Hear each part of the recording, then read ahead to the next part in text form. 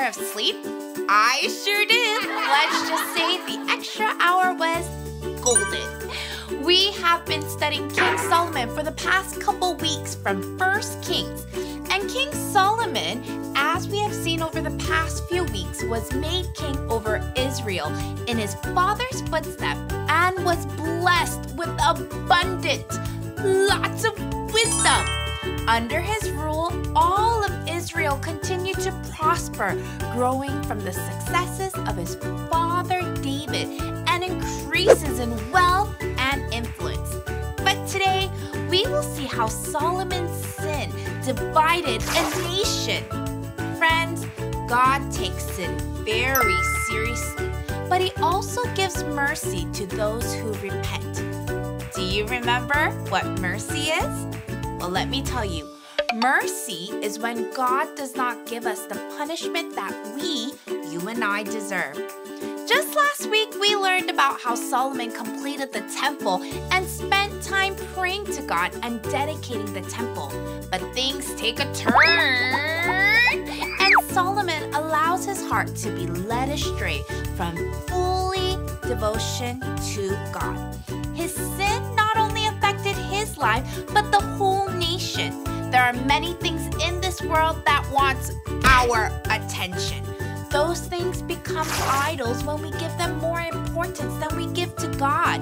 They divide our hearts from him. But friends, let's remind our hearts today by praising him this morning and asking him to be the center of our hearts. Are you ready? Up on your feet, let's worship Jesus.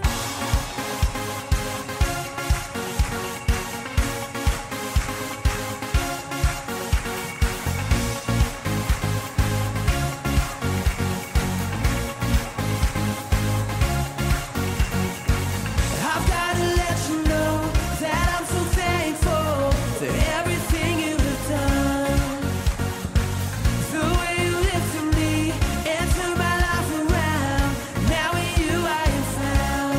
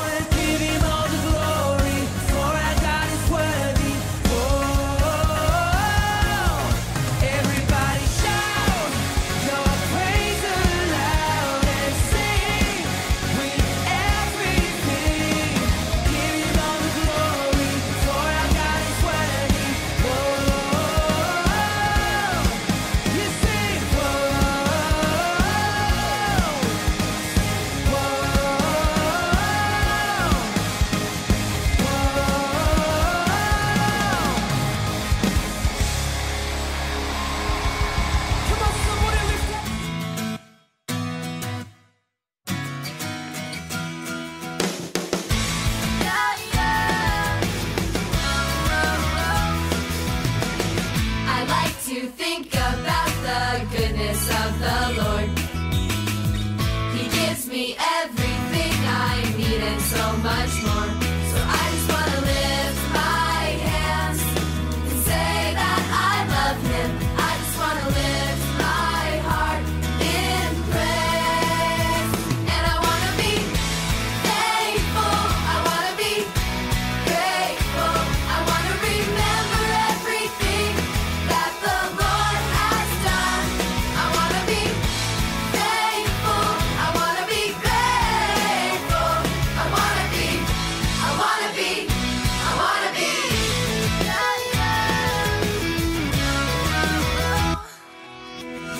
I like to think about the goodness of the Lord. He gives me everything I need and so much more. So I just want to lift my hands and say that I love him. I just want to lift my heart in praise. And I want to be thankful. I want to be grateful. I want to remember everything that the Lord has done. I want to be thankful. I want to be grateful. I want to be. I want to be. I want to be thankful. I want to be grateful. I want to remember everything that the Lord has done. I want to be thankful. I want to be grateful. I want to be. I want to be. I want to be. I want to be. I want to be. I want to be. I want to be.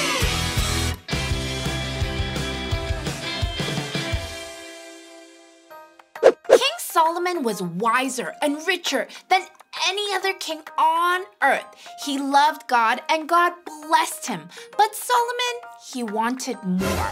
He had many wives from different nations, and before long, Solomon's wives were able to turn him away from God.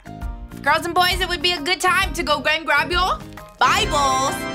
You see, Solomon began to worship the false gods that his wives worshipped instead of worshiping the one true God. He built altars on a hill near Jerusalem to worship these idols.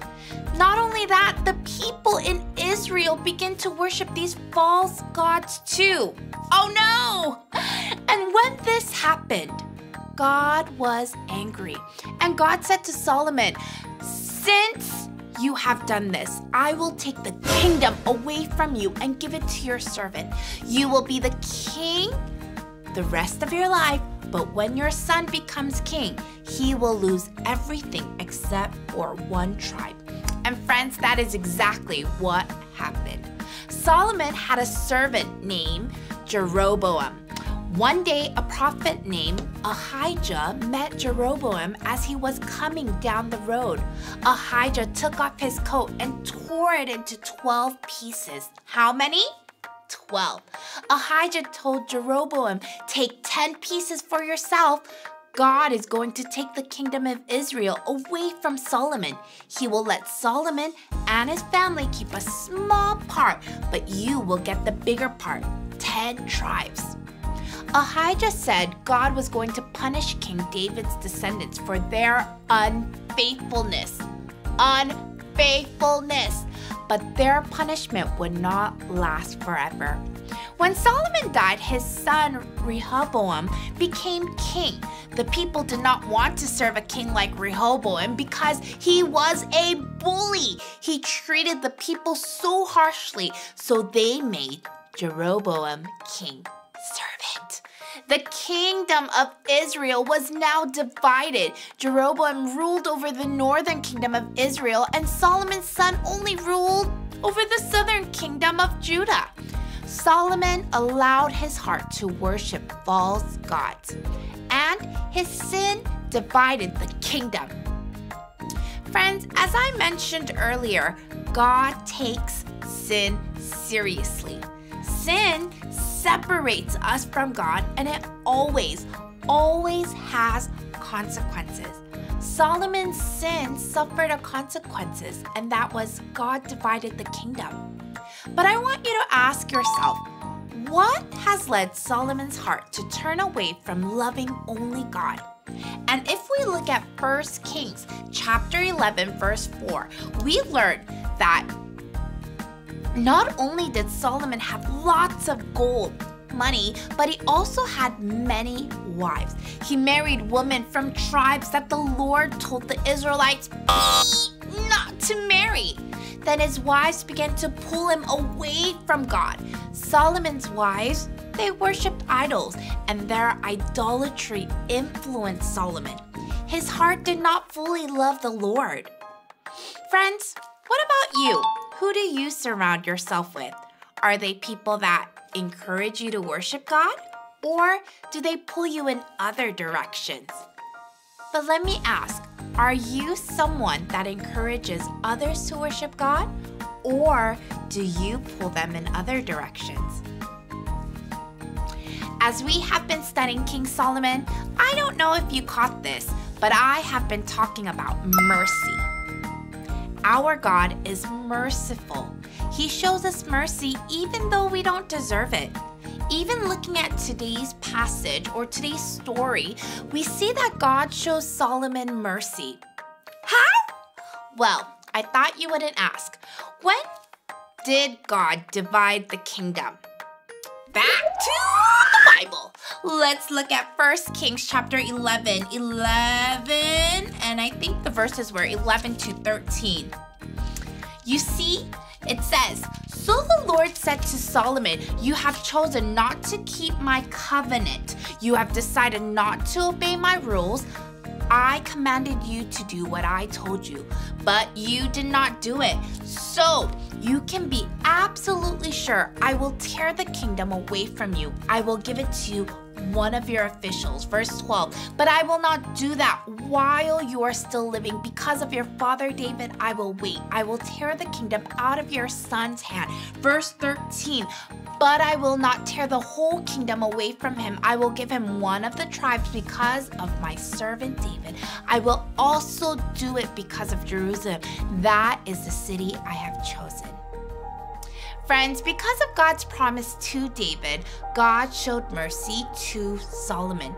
The Lord did not divide the kingdom during Solomon's reign. However, after Solomon's reign, God split the kingdom and left only one tribe, just like he promised to David's family. Boys and girls, sin is serious. Sin is serious. King Solomon's sin led to the division of the kingdom, and God's people needed a better king. And it was through David's family that God would send his own son, Jesus, to be the perfect king over God's people forever. Jesus is greater than Solomon. Jesus brings his people together and leads them back to God. Amen? Let's pray. Heavenly Father, thank you so much for sending us the perfect King, Jesus. We thank you that you are a merciful God who shows your children mercy, and your grace falls afresh on us each day. Holy Spirit, reveal to us our sins so that we may repent and turn away from them daily. Lord, help my friends look to the cross when things pull them away from you, because the cross is where we find the evidence of your gracious hand providing for us. Help us to fill our hearts with more of you. We love you so much, and it is in your name we pray. Amen.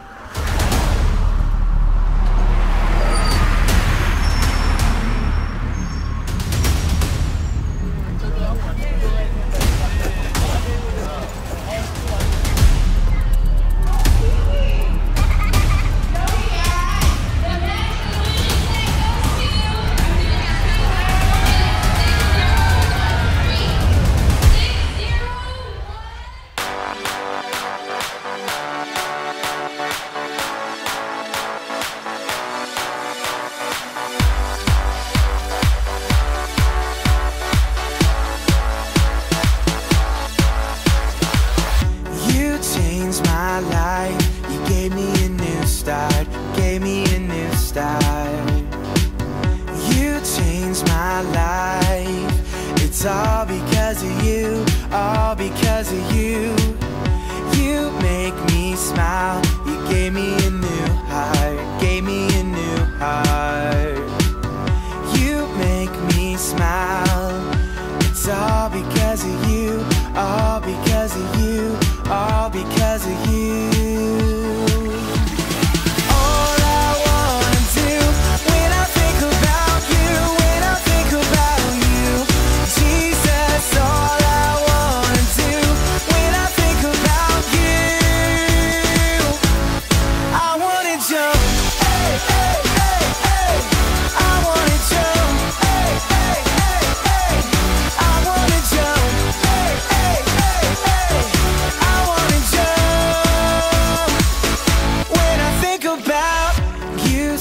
My soul, you gave me a new song, gave me a new song.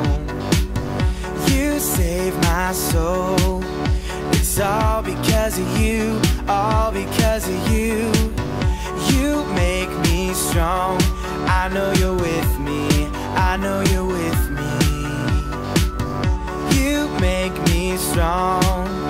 It's all because of you, all because of you, all because of you. All I wanna do when I think about you, when I think about you, Jesus, all I wanna do when I think about you, I wanna jump, hey, hey, hey, hey, I wanna jump, hey, hey, hey, hey, I wanna jump, hey, hey, hey, hey, I wanna jump when I think about you, hey, hey, hey, hey, I wanna jump, hey, hey, hey, hey, I wanna jump, hey, hey, hey, hey, I wanna jump when we think about you. Solomon was rich, but what he had wasn't enough for him. He wanted more, then more. Eventually, Solomon turned his heart away from God and made other things more important. King Solomon's sin led to the division of the kingdom. And at the end of the day, God's people needed a better king. Girls and boys, our God is good. He is a good God. He is a good God who doesn't gather for himself and leave the leftovers to his kids. Rather, God gives to his kids, that's you and me, out of his abundance that we too might enjoy his wealth of grace and mercy both now and in eternity. If you're looking for wealth, look no further, but look to the cross. The cross is where we find the evidence of God's gracious hand providing for his children. The cross is where we look to find access to his generous heart for eternity. Receive and rest in the truth that Jesus is the perfect King who brings his people together and leads them back to God. Well then, have a victorious week, and I'll see you next week.